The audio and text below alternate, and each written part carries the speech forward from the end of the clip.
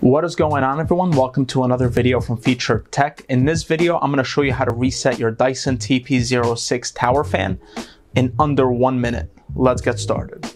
So the first step is make sure your fan is turned on and operating. And what you're going to do is hold down the power button and the power button on the fan itself at the same time until you see a countdown that's going to appear right now, counting down from 10 seconds.